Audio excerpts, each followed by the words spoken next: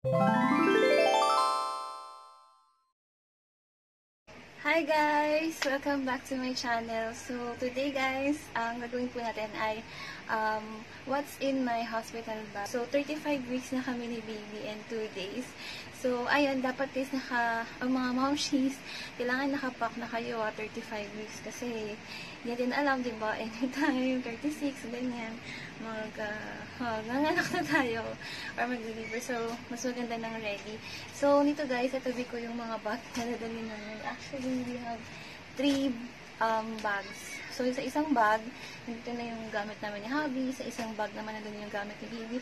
And may extension fan na gamit din niya. And ibang gamit din namin nandito. So, yun guys.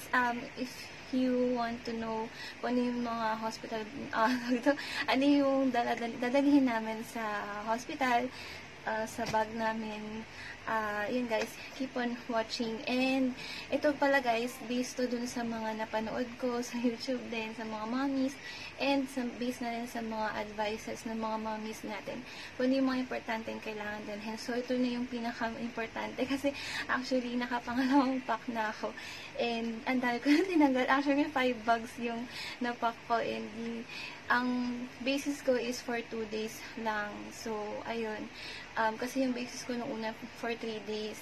Kung sakali naman, pwede naman bumalik si hubby dito sa bahay in case. Pero sana wag naman, sana 2 days na. Tok. So, ayun, ito na yung pinaka-importante sa lahat. So, yun guys, let's start. So, dito sa baby bag, ni baby, nalagay ko sa lap ko. Actually, ito. Itong kanyang brush, hindi ko pa natanggal. Kasama ng nail cutter. Yan. Tapos, baby wipes. Yung kanyang lotion. Alcohol. 70%. Tapos, swaddle niya ay receiving blanket. Guys, momshies, tip lang, kasi yung ginawa ko dito, kasi syempre, diba, tawag dito, pagkalabas ni baby, natin sure kung nakatutulog ba tayo.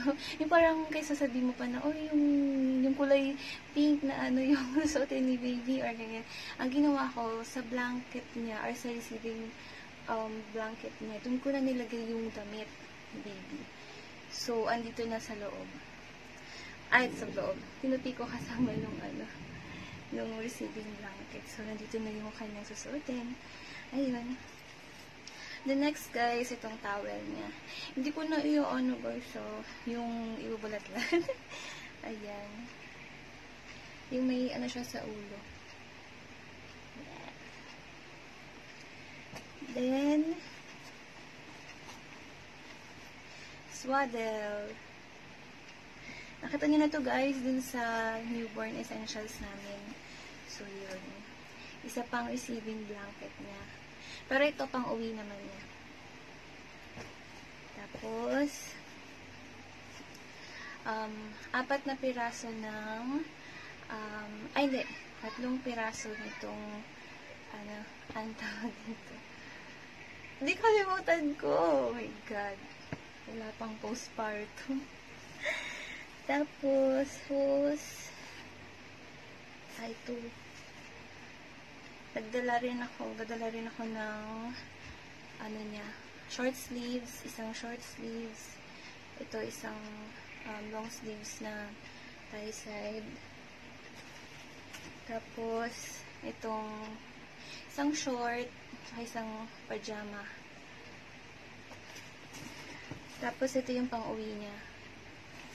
Naka na rin siya. Nandun na, ito, yung pang-uwi niya. Nandito na rin yung kanyang, yan? Yung bonnet niya, tapos yun yung booties, ganun. Tapos, sa isa pang bulsa dito,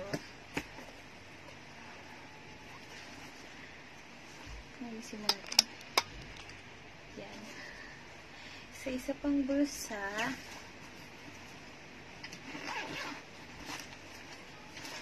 cotton buds, soap, tapos isang Nivea na shampoo and bath Pero depende na kung ano yung pupulutin nila kung soap ba or ano. Tapos, chupon. Masod ka. Petroleum jelly. Nilagay ko na din para makakailangan. Baby oil. Johnson. Tapos yung pang ano sa sipon niya. Ganun. Tapos yung ano niya, yung para sa chupon, yung kinakabit dito. Tapos mansanilya. Ayun. Tapos sa kabilang side naman is yung kanyang mga bottles. Then guys, sa kabilang bulsa, sa loob, medyo masigit, dalawang washcloth. Tapos ito yung para sa pusod niya, isa lang. Kasi may mga hospital na pinagbabawal yun. Pero, ewan ko, mali may hospital na may hindi. Tapos, mittens, dalawa. Tapos, itong kanyang bonnet. Tapos, nagdala rin ako nitong pang ano niya. Taring sa, ano niya sa buhok, pang ano lang. Pang picture. Tapos, ito para sa paa niya. Booties. So, dito naman sa Victoria's Secret na bag. Ay, Victoria's Secret. Kasi itong bag namin. Ni hubby, dalawa na yung bag namin na nandito. Ay, dalawang gamit na namin yung nandito. So, ayun guys, for 2 days. Itong maternity pants. Tapos, itong slippers. Slippers ko pa lang yung nandito. Wala pa yung slippers ni daddy. Tapos, itong shawl. Ito pag malamig. Tapos, yung underwears, 3. Yung bra, dalawa. Tapos, medyas. Kasi daw, kailangan di mapasukan ng lamig ang bagong panganak. Tapos, tube. Pag natamad ako mag-bra. Tapos, itong cycling, isa. Tapos, para dun sa dress. Tapos, itong leggings. Tapos, guys, puro leggings kasi habang nandoon. Kasi mapapasukan mo na lamig. Di pwede daw dito sa akin. Pag bagong panganak. Tapos, ito, pajama. Tapos, itong, bumili ako kami ni hubby ng isang ganyan. Tapos, may siya, yung pwede mo, na siya, mabubuksan mo na siya ng ganyan lahat. Para hindi ka na mahirapan pag magpapadede ka, diba? Bubuksan mo na lang ng ganyan. Shing! Ganyan. Tapos, dalawang t-shirt. Tapos, isang dress. Isa pa, ito yung jacket ko. Pang siya, malambot. Pag malamig. Ayun. Bali, ang pang-uwi ko, guys, is itong dress. Tapos, kay daddy, dalawang shorts. Ayan, ito. Pang-palit niya dun. Bali, isang pang-palit lang. Ito. Tapos, isang pang-alis niya pa-uwi. Tapos, nagdala rin ako ng towel niya kasi pawisin. Panyo. Dalawang brief. Tapos, ito, yung kanyang pang-uwi. So, yung isang damit, isang shorts. Next, guys, ito naman, shopping bag. Kasi, hindi nakasya dun sa dalawang bag namin. Kanyang diaper. Cotton balls. Tapos, itong mga namin.